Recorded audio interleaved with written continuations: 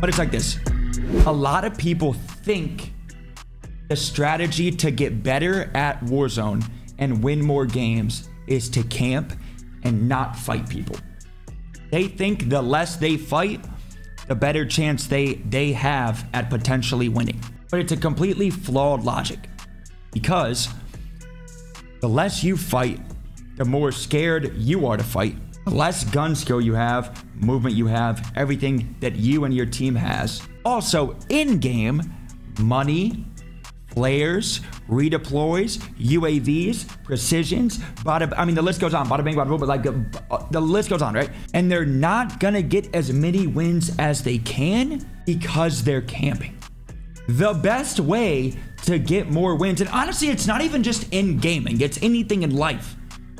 You gotta step out of your comfort zone to get better at anything, right? If you and your squad are so used to camping, I'm assuming y'all probably don't be winning that much. I'm gonna be honest, because you're asking me for tips, right?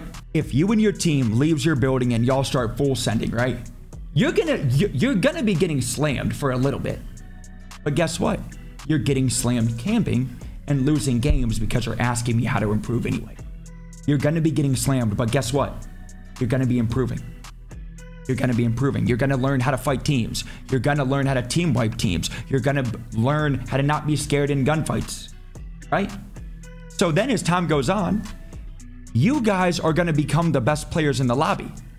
Because before camping, the first team you guys had to fight, you probably got slammed. And guess who you probably got slammed by? The best team in the lobby. Because they had UAVs, they had precisions, they had flares, redeploys, money, bada bing, bada boom. You didn't because you were sitting in a building. Instead, flip the script, now you're that team. Now you're the team that's wiping people. Now you're the team that's got UAVs that can then rotate early. And even if you guys rotate early in camp, you guys know how to fight people now because you're not scared to fight. Instead, you going from hiding, being scared, to then you're the aggressor, you're gonna win more games because 1 + 1 = 2. The more people you kill, the more wins you're gonna have. If you kill everybody in the lobby, you're gonna win the game. Yeah, you will definitely win more games. You'll get better. You'll have way more stuff because before, y'all in the building, y'all had no money, y'all had no flares, y'all had nothing because you guys haven't moved the whole game and camped to try to win. Instead, you are now the aggressor. You have flares, redeploys, gulag tokens. Y'all got UAVs, precisions, munis, armor, everything that y'all need. Because now you know how to fight.